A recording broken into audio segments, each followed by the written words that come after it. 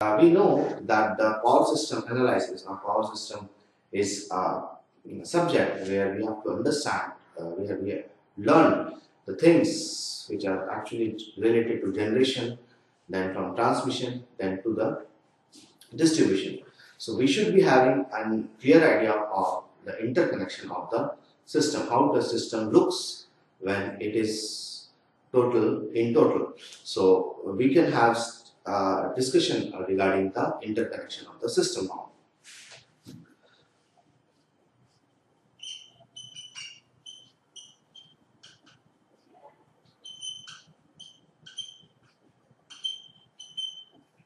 Interconnection of the power system supply system.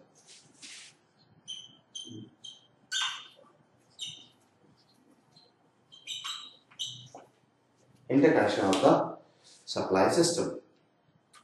So one understand that either from the hydropower plant or from our thermal power plant or nuclear power plant or pump storage plant, whatever, we are getting a power generated from our three-phase synchronous alternator. So the three-phase synchronous alternator comes at the top of the supply system, and from that, normally this three-phase alternator is of 11 kilovolt or 33 kilovolt. So we can have 11 kilovolt suppose here. So this is actually generating power at 11 kilovolt. So after that, we need to step up for the transmission level. This is called a transmission level.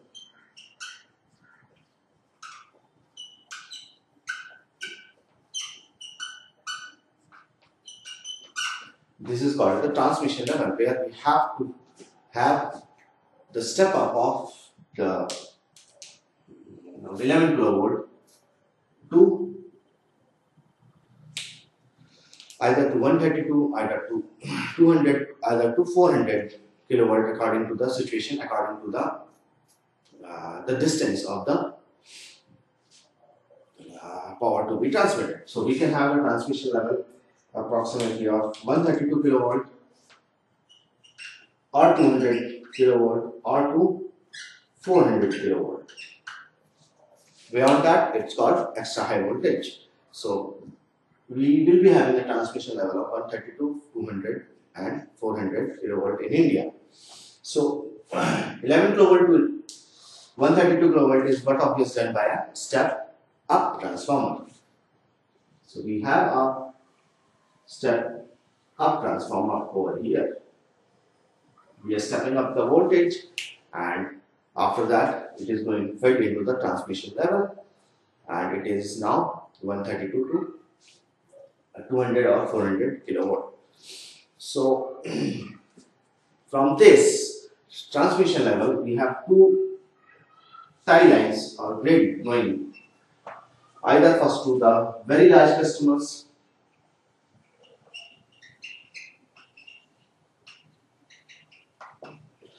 either to very large customers or other to other grid.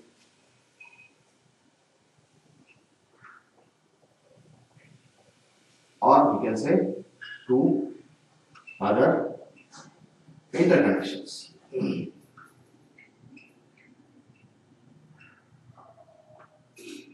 We know the uses of interconnections, but we will be discussing them in detail afterwards. But till now we can understand, and till now due to some knowledge of power system, we know that why the interconnection is used, because once if the one grid is failed, so if the electricity supply is not stop at that time, we can have an interconnection and we can have the supply from some other generating plant, such that there is no interruption in the supply system.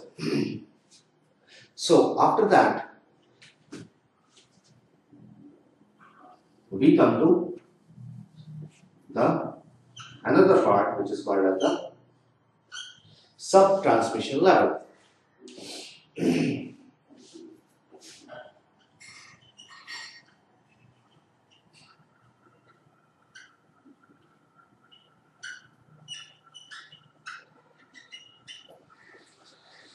The subtransmission level and the transmission level are actually connected by a transformer. Again,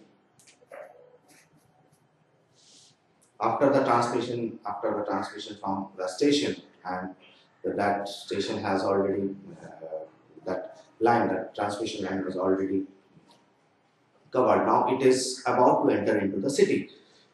So we can have having again a transformer in between that will be actually decreasing the voltage, or we will be having a decreasing the voltage by a step down transformer. So this transformer would be a step down transformer. Again, from here we can have two different lines. Here we will be having large customers,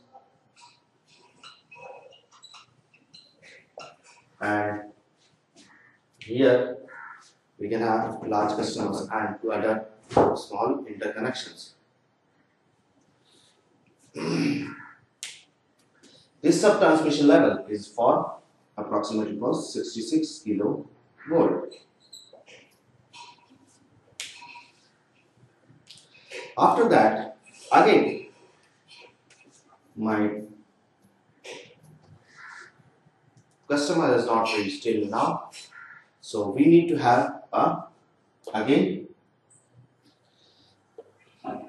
step down in voltage, and we'll be coming to the primary distribution and the secondary distribution.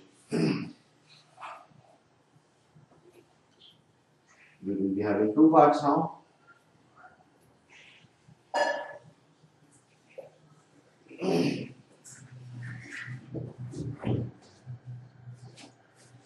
We can have two parts, the primary distribution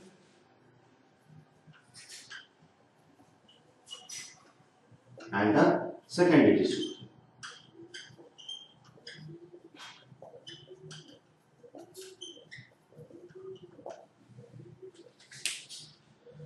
Primary distribution is of again the subtransmission level to the primary distribution again is interconnected by a transformer, which is again a step down transformer, and we made 66 kilovolt to either to 33 kilovolt or 11 kilovolt. So in the primary distribution I have 33 kilovolt or 11 kilovolt, whatever is required at that time.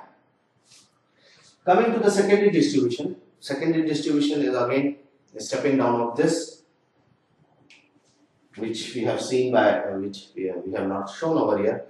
Again, secondary distribution is of 400 volts, which is in 3 phase right now. So this 400 volt is actually given to the customers.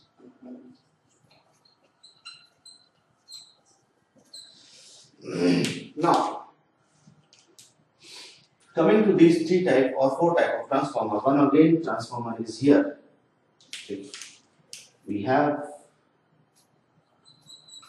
again a transformer will be coming between the primary distribution and the secondary distribution, and the customers will be fed in the downstream.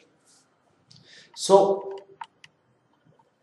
what is the use of this interconnection supply system? We understand how the power is flown from the generating plant to the customers. We can have a quick look on this again. The generating plants generate the power, then it is fed to the transmission level by a step up transformer, and it is made at 132 kilovolt suppose, and from that it is going to a sub transmission level, which is actually stepping down the voltage to 66 kilovolt, and then again to the primary distribution, which is again transferring it to by a step down transformer over here, and it will be becoming a 33 to 11 kilovolt. So after that again step down transformer, this step down transformer will be coming, and that will be going to the secondary distribution, and that will be 400 volts, and that will be actually fed to the customers. So now one can understand that this step up transformer, this step down transformer, and this step down transformer are of which type? What is these type of transformers? These are called as the power transformers.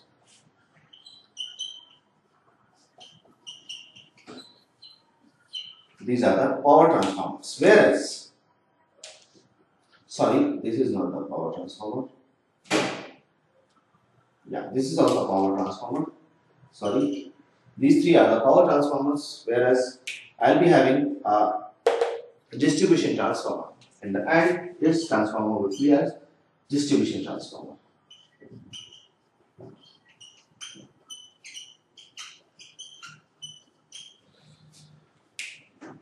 Here, one more thing will be coming.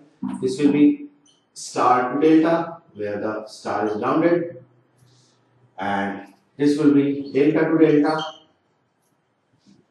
This would be delta to star, the grounded, the secondary is grounded, and this would be your again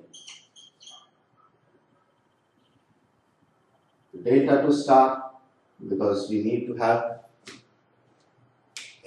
either we can have delta or the star configuration over here in the distribution transformer, whichever is required, which we have already seen in machine part, that which type of transformers, distribution transformers should be, and the power transformers and the interconnection of the three-phase transformer we have seen. So one thing which is very important over here is the grounding of these two things. Why this is ground actually? Because of the reason that if we are not grounding this thing, we have to run 4 parallel wires, because 3 for RBY and 4 is for neutral. If you are not grounding this, then we have to carry 4 RBY and neutral. A neutral wire from the transmission level to the secondary distribution, and that will be, since the conductor is of aluminum or from copper, and copper is very costly.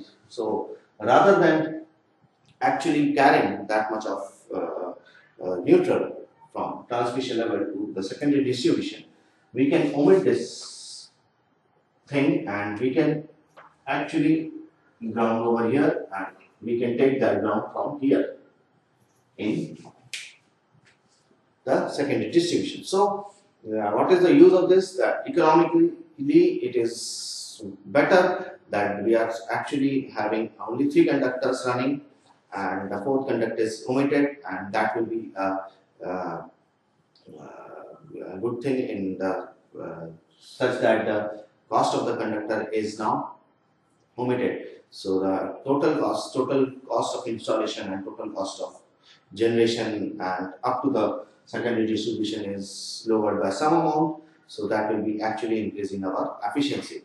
So that is one of the reasons that here it is grounded. The 4th conductor neutral is grounded over here and taken from here.